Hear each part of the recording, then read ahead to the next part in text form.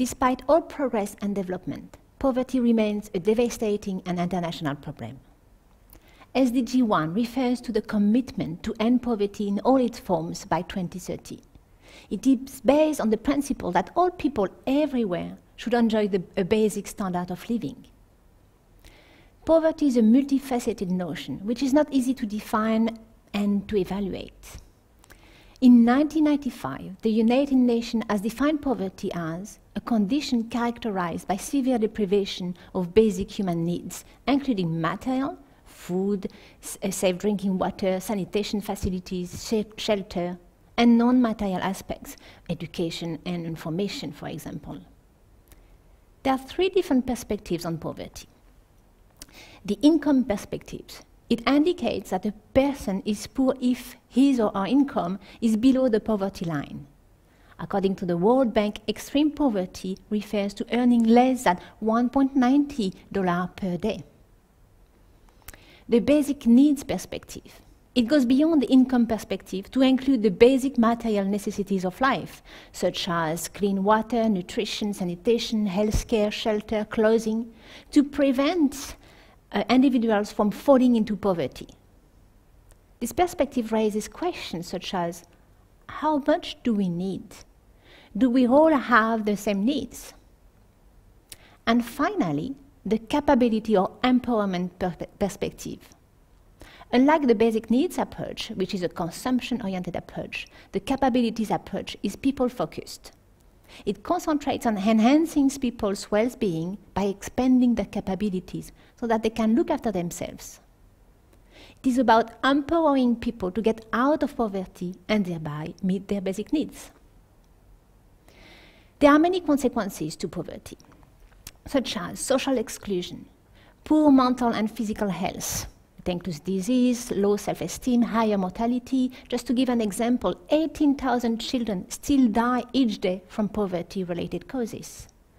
But also involvement in low-paid work, often terrible working conditions involving child and forced labor and exclusion or exclusion from the job market. So let me give you some figures related to poverty. So in 2013, according to the World Bank, it's 767 million people that were estimated to be living below the international poverty line of $1.90 per person per day. It represents more than 10% of the population, so 1 out of 10 people in the world. Almost half of the world, over 3 billion people, live on less than $2.50 a day. There is a continuous gap between the rich and the poor.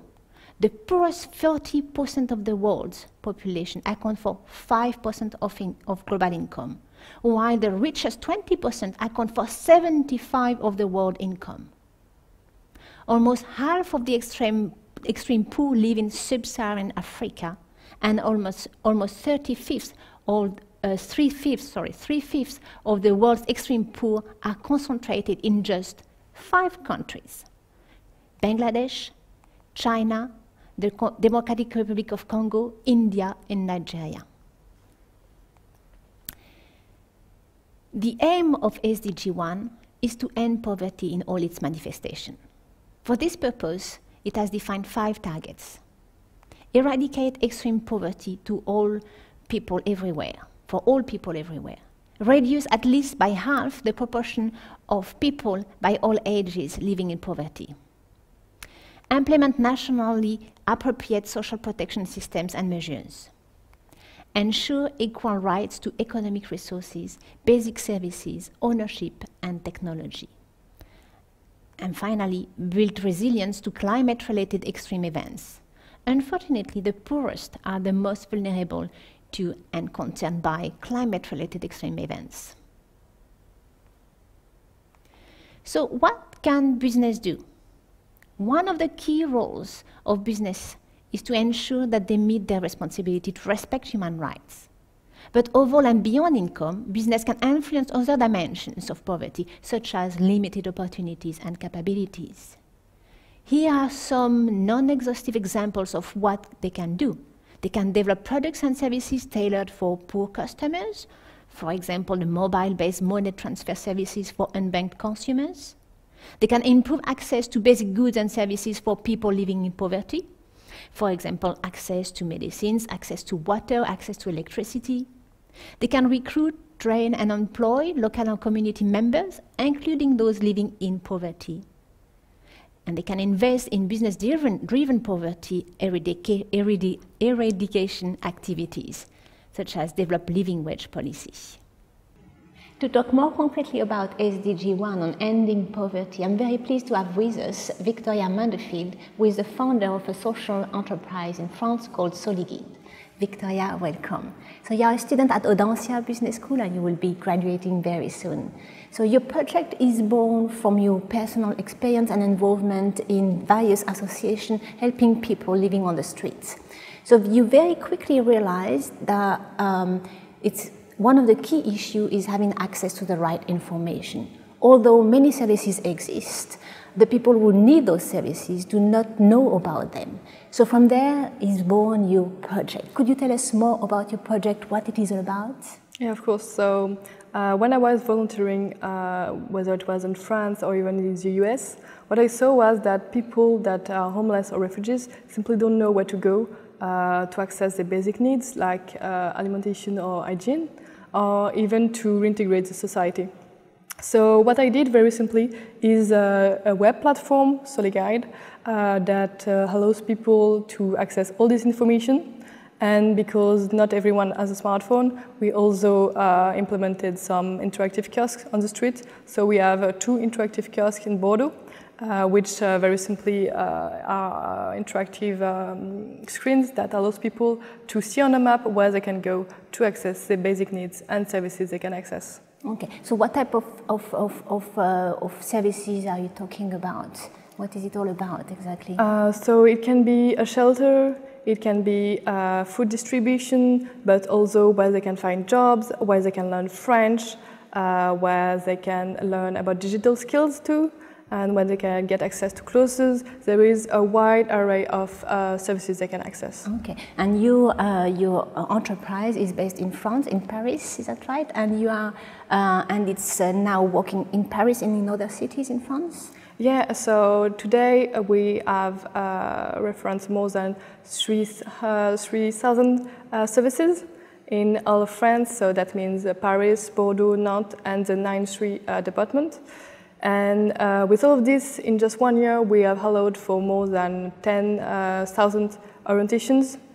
So that means 10,000 people that have found the information that they needed. Okay. So and how is your project actually contributing to ending poverty, which is all about SDG 1?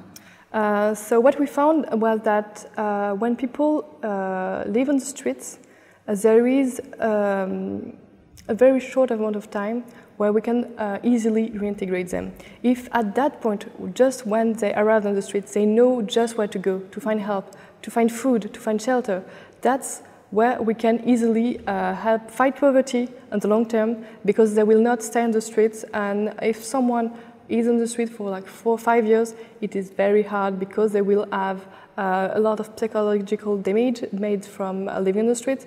So what we want is just to give them this little push just at the start to know where to go. And there are a lot of people that are willing to help them. Mm-hmm. So what have been the main difficulty in starting your project?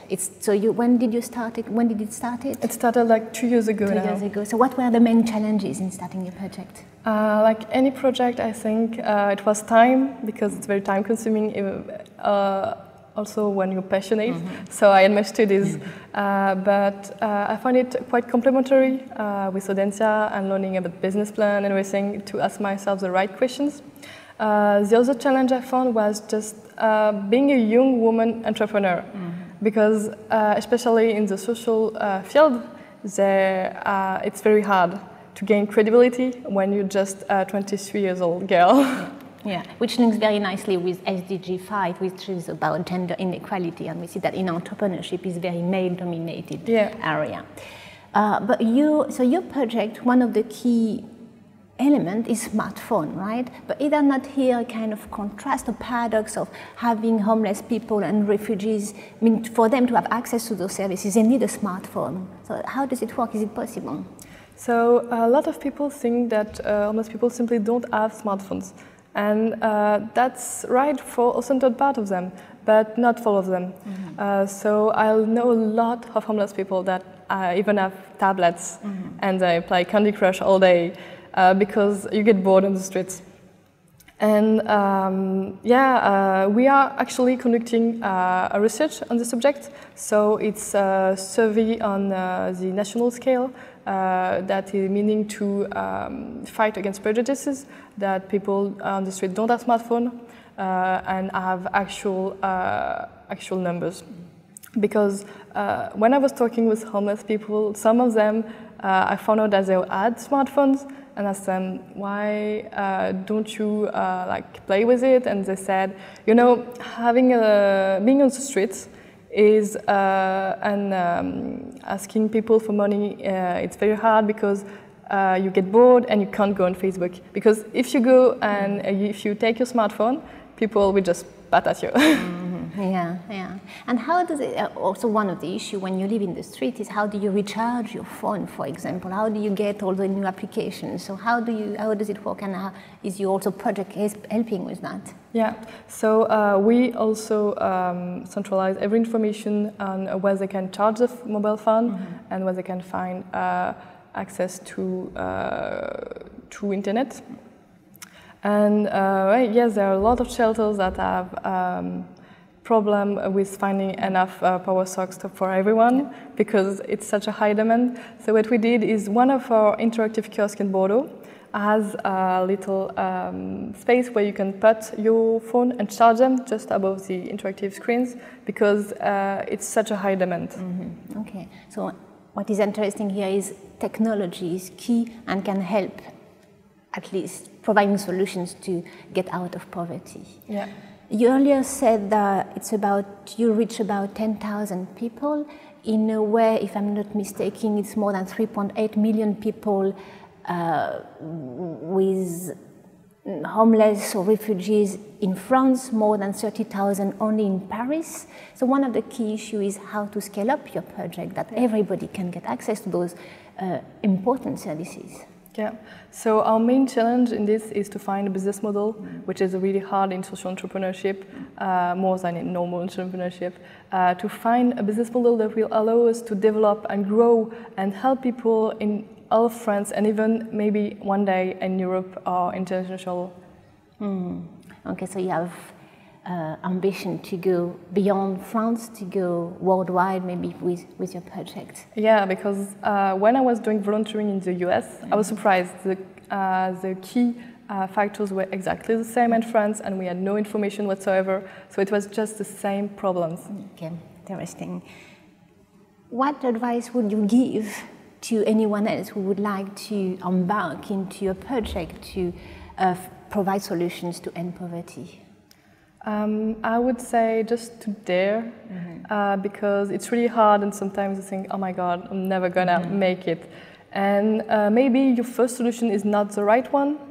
Maybe it's the second or the third. Like one of my colleagues is someone that tried another project and it didn't work, but then he eventually did something with all this experience. So yeah, just try it. Yeah. And whatever comes out of it, it will be positive in the long term. Okay, so daring, not being afraid of failing, and being able to learn from our failures to continue our endeavors. And always be close to the people you try to help. Very important, yeah. Thank you very much, Victoria. Thank you for sharing your experience and your initiative and for motivating us to do more about this problem. Thank you very much. Thank you.